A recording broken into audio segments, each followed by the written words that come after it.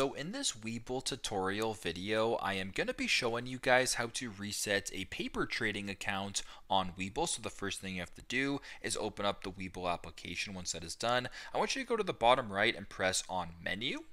Then go to where it says shortcuts right here and press on paper trade, located between my alerts and sim holdings. Press on paper trade.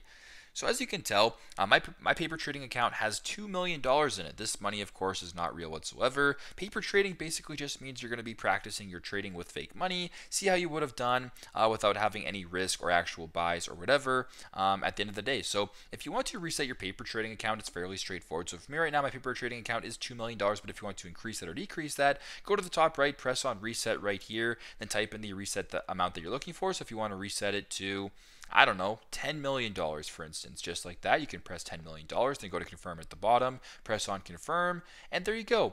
Now your paper trading account has been reset, all your orders have been reset, and you have whatever money you selected to reset your account with. So super simple, super straightforward, but this is how to reset a paper trading account on Webull. Thanks again for watching, and I hope this video helps.